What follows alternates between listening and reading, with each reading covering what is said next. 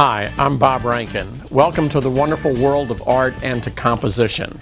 As a teacher of over 30 years in the Raleigh Public Schools, I've always had an interest in having students to come up with their strongest compositions and how to teach them to see.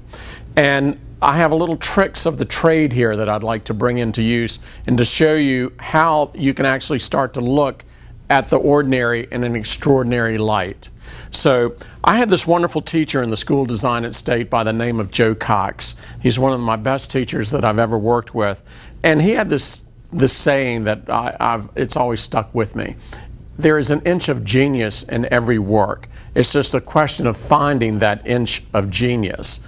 So I'm going to use one of my paintings that I worked on a couple of weeks ago and to look at it as kind of a hybrid.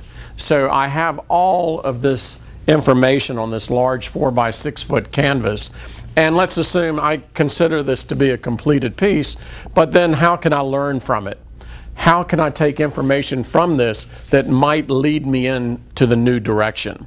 So I'm going to use a viewfinder here. It's just simply a piece of foam core. I've cut a square out of it, and I'm going to start manipulating the surface here and to see how many other compositions I could possibly come up with.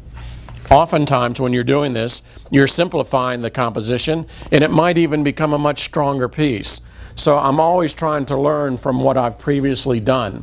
I like the movement of the linear work here. I really enjoy the contrast between the light and dark areas here. I love the neutrals that I've incorporated here. So in my next painting, I might really start to emphasize that. Another fun thing to do, in a way that I've had students work on in the past, is that I'll have them start to look through magazines. Some of the better magazines would be National Geographic's because they use some of the best photographers in the world. But also fashion magazines are great, newspapers are great, car ads are great, anything that is graphically strong. Interview magazine has some of the most interesting advertisements that you can come up with abstract compositions from. So again, I'll use a viewfinder, and then I will suddenly start to look and go through all of these different images here to see what I can find within the image. So for example, on this, yes, it's a scene in Taiwan, a scene of a stairway. I'm forgetting the fact that it's a representational view of stairs, of a building in the distance. I am not interested in that. What I'm looking for is really strong composition.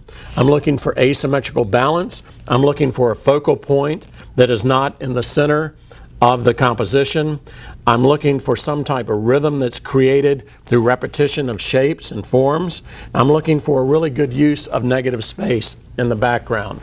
Nature is great to extrapolate abstract images. For example, nature is one of the best abstractors of images, as is evidenced in this wonderful Yellowstone photograph. These are close-ups of some of the thermal pools in Yellowstone. Well, if you take a look at that, that alone would make a great abstract painting.